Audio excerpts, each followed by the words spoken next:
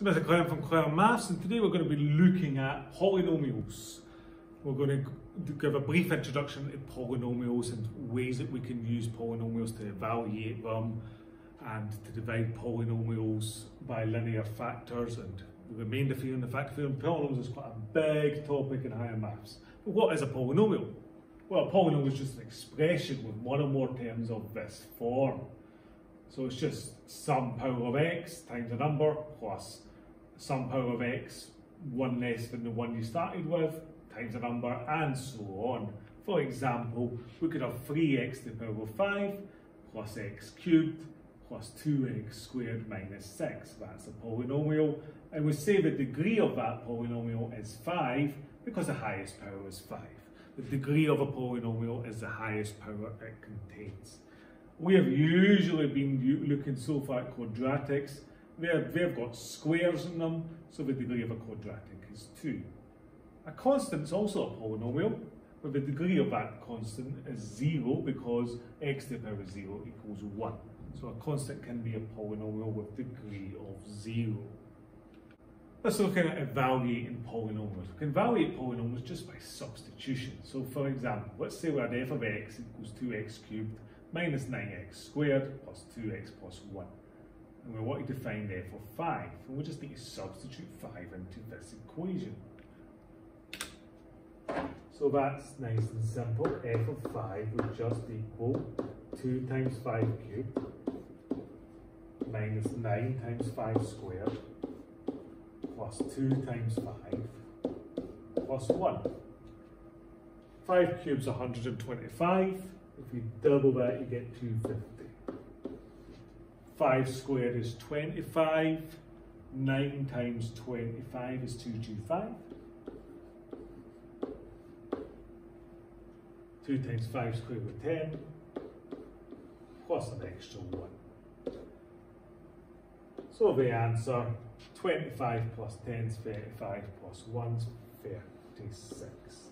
F of 5 in this case is 36. But must be a better way or a faster way of evaluating these things.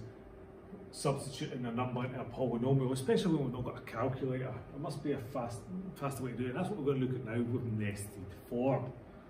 We could use nested form to easily evaluate polynomials. Here's an example with a cubic. Let's say we start off with 2x cubed minus 9x squared plus 2x plus 1. And we're going to be trying to find f of 5. If I take x out as a common factor of all the terms with an x in it, I'll be left with 2x squared minus 9x add 2. We've just an add 1 sitting on the end. I could do that again and take x out as a common factor of all the terms of x in it again. X, 2x minus 9 plus 2 plus 1. I could use that to evaluate f of 5. Now you might be looking at that and thinking, well, how does that help me? That just looks like a mess.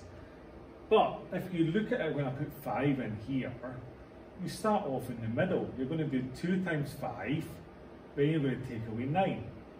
2 times 5, take away 9. Then you're going to times that answer by 5 again, but then add 2. Then you're going to times it by 5 again, but then add 1.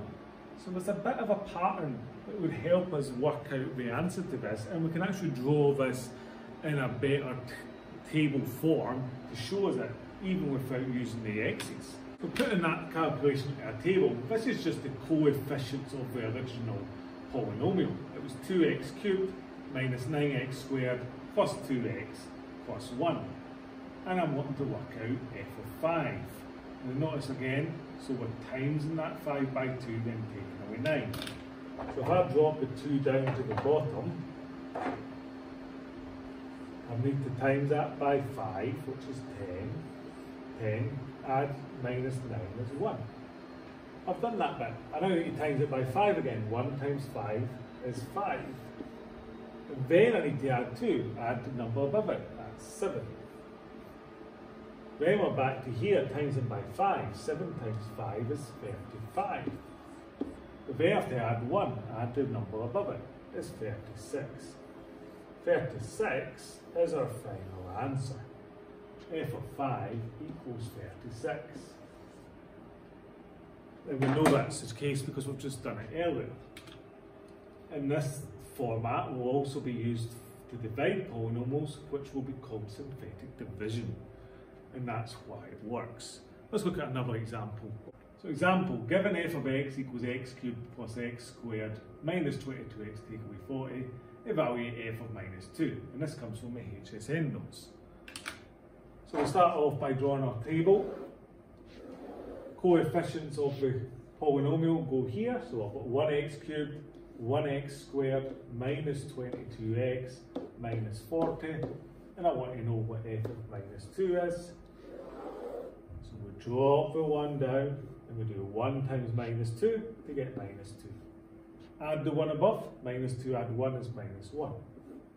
Times again, minus 2 times minus 1 is 2.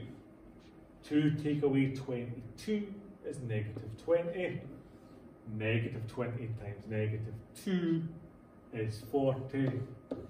40 minus 40 is 0. F of minus 2 equals 0. Just a reminder, because it will be important later. If you ever substitute a number into a polynomial like a quadratic and get the answer 0, it means you've actually found a root. X plus 2 would be a root of this. It's not important at the moment. Example 2. F of x is 3x cubed plus 5x minus 36. Evaluate f of minus 3. We'll start in the same way. Coefficients of x cubed is 3. There's no x squared, so we'd actually need to write 0. Then 5x minus 36. We always have to go in order. So cubed, squared, x number, and then we're wanting to work out f of minus 3, and we can begin. 3 drops down, 3 times minus 3 is minus 9. Minus 9 adds zeros, still minus 9. Minus 9 times minus 3 is positive 27. 27 and 5 is 32. 3 times 32 is 96, and that'll be a negative 96 in this case. Minus 96, take away 36 is minus 132. There's our answer. F of minus 3 is minus 132.